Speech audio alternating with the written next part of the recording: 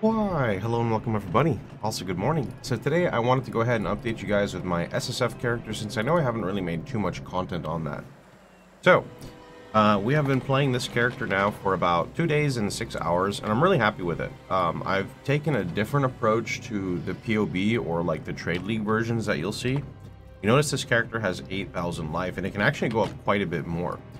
Now, this may look good, but of course this comes with a big downside where my single target is like half of what it would normally be. Maybe not half, maybe like 35%. And the purpose of this is building a character without cluster jewels.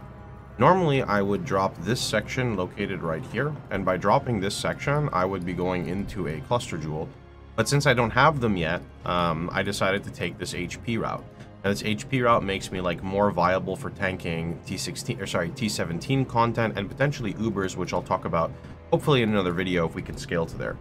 The goal of what we're going to try to do with this character, since I want to see if I can tackle Ubers in SSF, is using the Hateful Accuser ring. If you guys played Wildwood, you'll remember the little guys that spawn at a penance mark, and then you can explode them. And I know somebody has been doing it already, where basically you take Defiled Forces, you get a big ignite, and then you start spamming your curse to refresh the ignite, essentially. I don't know if I'm going to do that, or if I'm just going to try to get a Cloak of Flame and go full ignite duration, and just see if that's enough damage. But anyway, enough of that stuff. Let me go ahead and talk about my gear. So, I'm currently using a Lightning Coil. I don't really like using Lightning Coil. It is objectively tankier against physical damage, since it's 50% Fizz taken as Lightning instead of 40, right? However, on the flip side, the problem with Coil is that the minus 60 lightning res makes gearing a pain in the ass. For example, I cannot use this Coil if I take off my weapon, because my weapon has 45 lightning res. And without that lightning res, I can't run it. Normally with Chieftain you just stack fire res, but Coil just reduces your lightning so much that either you need a shit ton of fire res, like over 300% for example, maybe a little more, or you have to sacrifice and start putting in some lightning res. This is causing problems because I cannot use my Immortal Flesh, for example. I can't change around my gear. So top priority is getting a new coil. Now, or not a coil, a Cloak of Flame. Before we get started and talk about some more stuff, I'm going to go run a quick map for you guys so you can kind of see how the character clears in this variant. Got a lot of cool stuff though. I'm pretty happy with it. I'd say overall though, I'm not really happy about any of this character's gear outside of my shield, which I will show you guys in just a minute. Let's go with this. I'm currently running a Ritual Delirium Beyond Focused Atlas. Ritual is to pull Fractured Bases for crafting, along with Gumball Currency and a bunch of other random stuff. Delirium just adds monster density, which kind of ends up making it easier to clear. And then Beyond just adds more density to monsters, which makes it just, I don't know, it feels better. I'm a big fan of Beyond just adding monster density and then just killing more and more and more monsters to eventually get loot. Technically, it's also not too bad because, what's the word I'm looking for? I do get Tainted Currency, and Tainted Currency is extremely strong for double corrupting. Basically, like, say I find multiple Cloaks of Flame, I could get them like 6 socket 5 link and then double corrupt, and if it's good, I could go for the 6 link with Tainted Fuse. So there's definitely some room here. It's definitely more endgame oriented SSF stuff. It's not really anything you would do during progression by any means. Speaking of progression, we have all 4 of our Void Stones. It's actually really smooth with this HP stack variant. You're just so tanky. It's like actually kind of hard to die. Like, there are obviously things that can hit you, but like, or kill you. If I just like sit here and sip my coffee, I don't think we'll have any problem with the Ritual. Okay, there is some Detonate Dead happening. Someone is using DD. DD is kind of toxic, so I'm just gonna figure out who is doing that. Outside of the DD though, we weren't really taking damage. I love how PoE is like that, you know. Hey guys, look how tanky I am. One shot.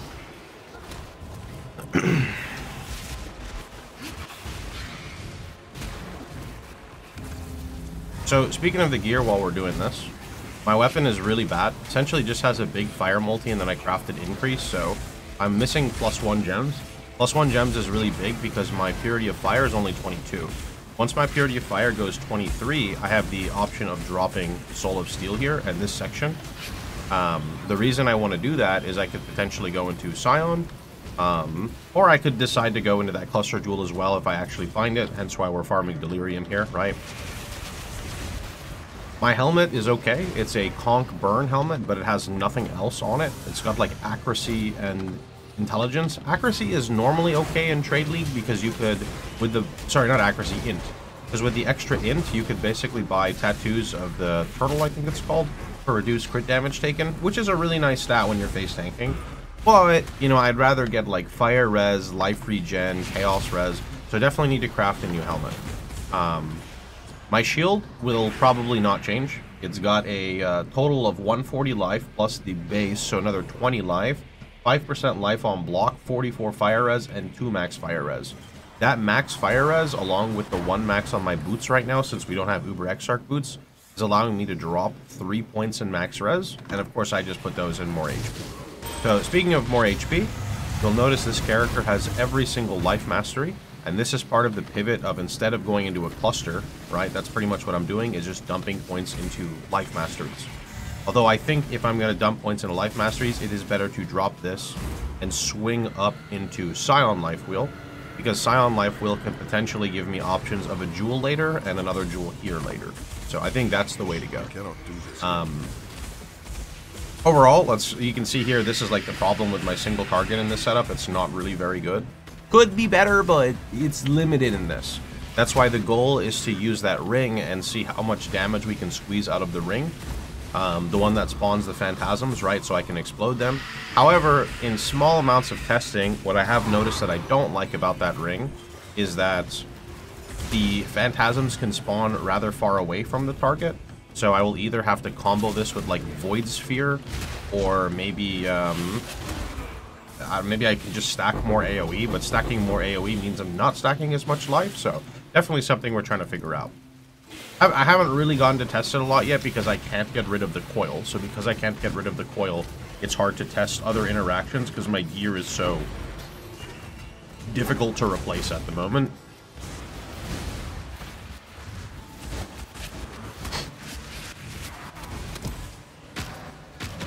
Oh, there we go. Okay, speaking of the rest of my gear, my amulet is okay, but it has no +1 gems or no dot multi, so that's a lot of damage missing there. My boots are okay, but they do not have increased life regen as a suffix, so that's a big affix missing from them. My belt is pretty shit out of 10. It has a nice life roll, but it's missing pretty much everything other than the big life roll. So I'm trying to craft a leather belt right now. I would go with a Immortal Flesh, and I do have one. It's just, yet again, Immortal Flesh is -20 res, and I cannot sustain that with a lightning coil. So the only way I can get rid of the belt right now is if I were to craft a like an Elder Leather belt. You can see on my website. That's kind of what I'm pushing into right now. Also, technically, Immortal Flesh is good, but an Elder Leather belt, especially a Stygian Vice would be better, but an Elder Leather belt in general. Elder can hit life recovery and max life, so you can actually get flat life regen, % life recovery, which is a multiplier, then you have your flat life roll, and then you have % increased maximum life, and then you can catalyst it with Fertile for 20% all. This is stronger, 20% of life mod, sorry. This is stronger than an Immortal Flesh in terms of HP. You should have like 300 to 400 HP if it's like fully crafted. Problem is actually crafting it, especially in SSF. Over here, there's not really anything too special. I'm just gonna grab this and re-roll. Oh, there's an Audience with the King. Cool. That's used for getting that which was taken, but it's now Perendus packed. But yeah, grab some of these. Okay, so there's like a map there. You can pretty much see it. Very tanky, right? Very tanky, very relaxed, just like Righteous Fire should be. So, going across my rings, both of these were crafted with Reforged Chaos over here at the Hoarding Station. So, pretty much just Chaos res, Fire res, life, and then increased damage. This one I actually... Okay, yeah, same thing. Actually, I don't know how I crafted this one. I think I identified this, because it doesn't have a Chaos mod. So, or maybe I did Reforged Life, I'm not sure. But anyway, T1 life, and then the intelligence is not helping me at all. So I do need to recraft a lot of my gear here. My gloves are pretty good. They got a dexterity roll, a life regenerate, and a natural life roll with life regen suffix. So these are actually okay. We got ignite spread. I don't really want the fire leech. I would prefer to have increased damage per endurance charge, or sorry, per strength, I think it is, but we just haven't gotten it yet. And then my boots, we already talked about, so that's pretty much the character. Going over my links, I know everyone always likes to ask, so Swift Affliction, Trap in Mind, Fire Trap in my helmet. The reason it is not in my body is I need a Awakened Burning level 5 or a Corrupted Body Armor for Fire Trap. I don't have either of those. Punishment, Frost Blink, Life Tap, Swift Affliction. This is just leveling, so this is an extra socket right now. Tempest Shield, Flesh and Stone. Life Tap, Shield Charge, Faster Attacks, Enduring Cry. Level 1 Life Tap here, so we can trigger a 6-second Life Tap buff with the quality. Unbound Ailments, Skitterbot, Blood Rage, and Purity of Fire. The Unbound Ailments is a big damage multiplier for your Skitterbot. It makes the shock value go up and the chill value go up. Shock is a multiplier to all damage taken.